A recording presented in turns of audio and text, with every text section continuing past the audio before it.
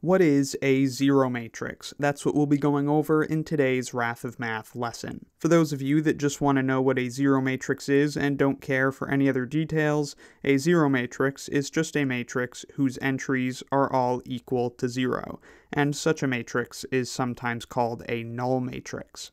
So this is an example of a zero matrix. Here's another example of a 3 by 1 zero matrix. All of its entries are zero. That's what a zero matrix is. But before we go, let's quickly explore a couple of interesting points. How similar do you think the behavior of a zero matrix is to the old zero we're familiar with? Of course, we know that if we multiply any number by 0, we get 0.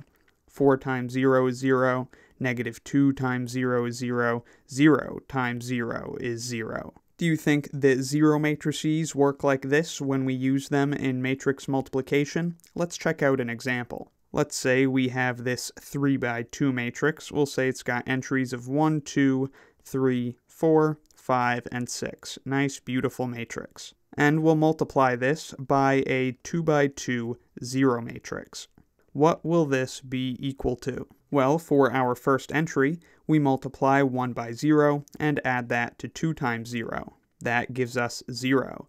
Then for the second entry, we multiply 1 by 0 and add that to 2 by 0. Again, that will give us 0.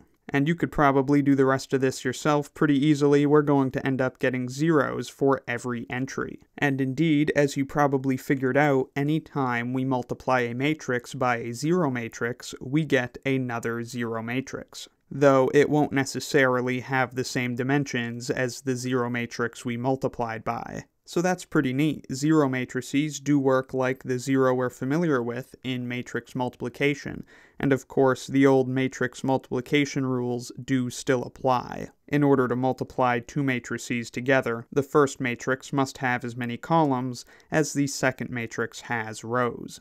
And the resulting zero matrix will have as many rows as the first matrix in the multiplication, and will have as many columns as the second matrix. What about addition? How does that work with zero matrices? We know that if we add 0 to a number, the number is unchanged. 4 plus 0 is 4. And it works the same way with subtraction. Negative 2 minus 0 is negative 2. 8 plus 0 minus 0 is just 8. Do you think the zero matrix works like this, with addition and subtraction? Let's quickly check out an example. Remember that to add or subtract two matrices, they need to have the same dimensions.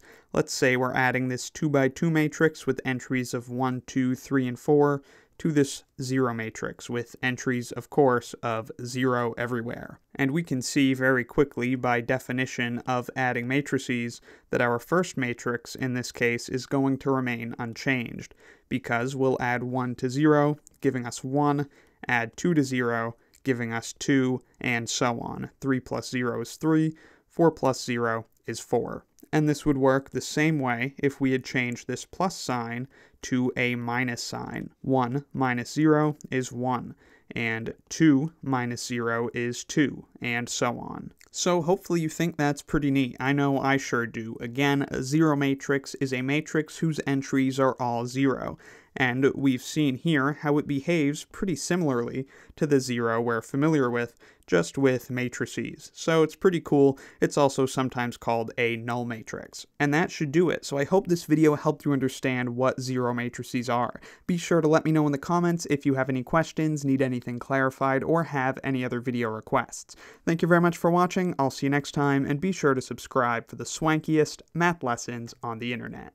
And a big thanks to Valo, who, upon my request, kindly gave me permission to use his music in my math lessons. Link to his music in the description. Blind as bats, it's a sight to see. Choirs in 4-part is hard.